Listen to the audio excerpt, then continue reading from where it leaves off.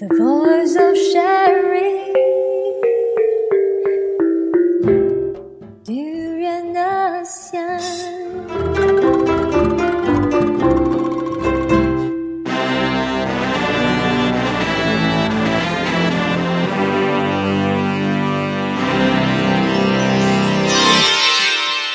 ASEAN Dailies. First and the foremost news from Southeast Asia. Hello, welcome to Thai ASEAN, the voice of discovery and sharing. So Grace, how do you go to work every day? I take Uber every day. It is quite comfortable and I like it that it is very convenient. Why do you ask? Well, you should feel very lucky because in developing countries like Cambodia, for example, sweatshop workers have to ride behind an open pig truck to go to the factory to work. Pig truck? Oh, that's bad. I think as consumers, we need to be more responsible of our action.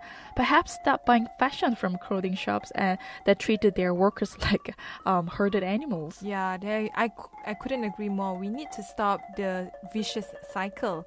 Anyway, on ASEAN Daily, we will bring you daily updates and commentaries on issues and events that are impacting this region. I'm your host, Arlene Tan. And I'm Grace Cho. And on this Monday, 22nd of February 2016, we'll bring you the latest social culture and trends from Southeast Asia.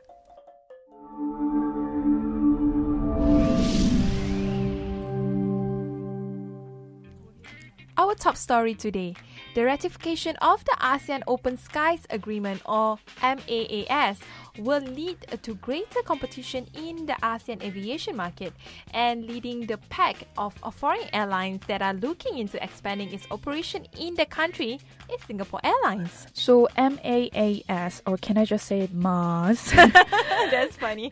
It's part of the ASEAN roadmap for integration of air transportation services, essentially laying down on the foundation for the envisioned ASEAN single aviation market, which would in turn foster seamless connectivity within the region. Well, why is this important? One of the reasons is tourism. The number of tourists coming into ASEAN is projected to hit 145 million by 2023. That's a lot of population we're talking about there.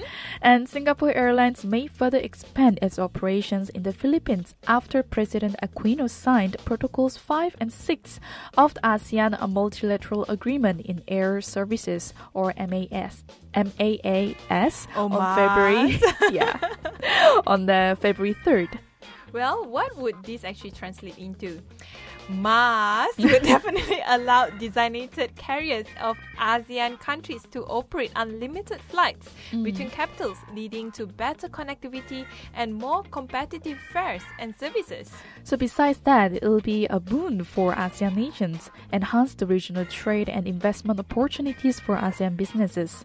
It will also provide better access to ASEAN, Southeast Asian individuals such as professionals, students who wish to explore job and educational opportunities in the region. Well, according to Mr. Steve Lian, president of Honeywell Aerospace Asia Pacific, the open skies is very important for the aviation community and the region across the globe, that when there is an open skies policy, it just encourages traffic. So the more competition, the more traffic. The better the service the fares offered to the passengers, which makes it a very good proposition for flying public and ultimately for economies across the region. So in this case, traffic is actually a good thing, not a bad thing. But a more liberalized market comes with its own set of challenges. With security as a main concern, one key task lies in adopting a more homogeneous level of security standards and checks across ASEAN. So infrastructure support is another challenge here. One is the ground infrastructure, its runways, its airport. The second is the airside infrastructure, which means air traffic, and how the air traffic is controlled by the relevant authorities. Anyway, from sky high, we move down to the ground. The next news is about, guess what? Cats. What? But not small cats, big cats. I'm talking about tigers. Right. Well, good news for the tiger population because it has increased thanks to intense protection measures taken in Southeast Asia. This is according to a new study by the Wildlife Conservation Society, or WCS. So to be exact, right, this is due to an enhanced patrol system in the Huayca King Wildlife Sanctuary, or HKK, which was first set up in 2005. Although it is the only site in Southeast Asia where researchers have confirmed tiger populations are growing. The researchers are actually quite happy, and they are calling this the tiger's comeback as an outstanding conservation success, since wildlife has been struggling for quite some time in the area.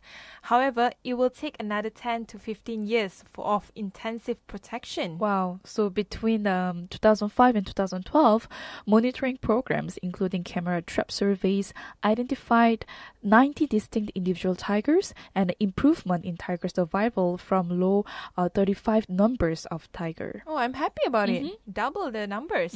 The entire wildlife population of the Indo-Chinese tiger subspecies was estimated as just 350 animals in 2010, and it is under major threats by commercialization. Yeah, especially commercial tiger breeding industry, which supports cruel and inhumane tourist attractions such as the infamous Tiger Temple. Well, I haven't been there yet, but I wonder why not using tigers in the temple to breed more tigers for conservation. That also makes sense there.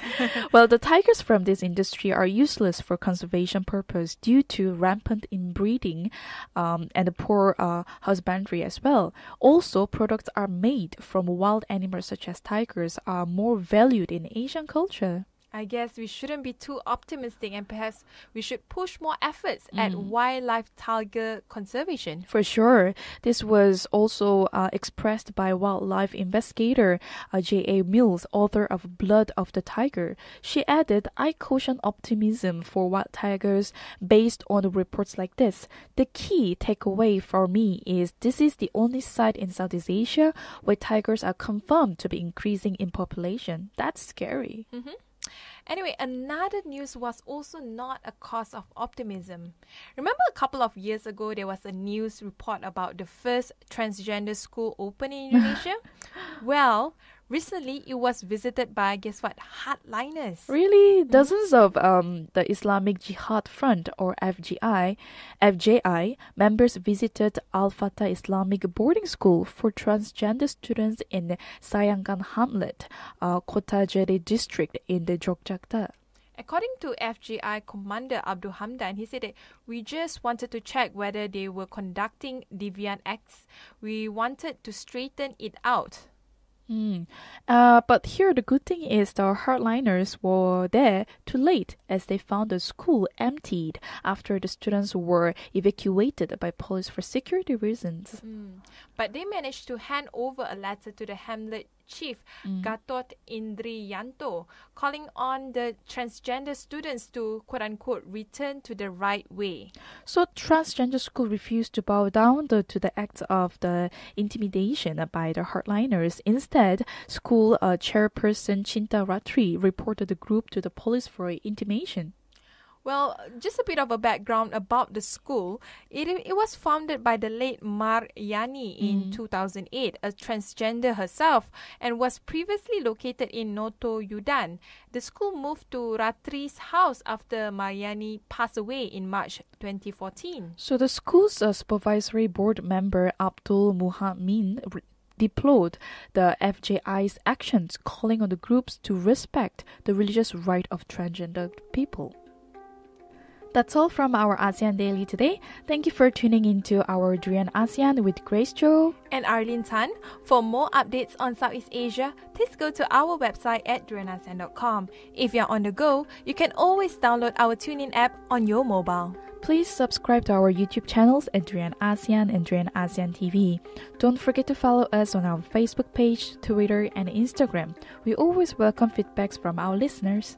Stay tuned with ASEAN Daily by tomorrow, Tuesday, same time at 12 to 1 p.m. on GMT Plus 8. Durian ASEAN, the voice of discovery and sharing. You're now listening to Durian ASEAN, the voice of discovery and sharing.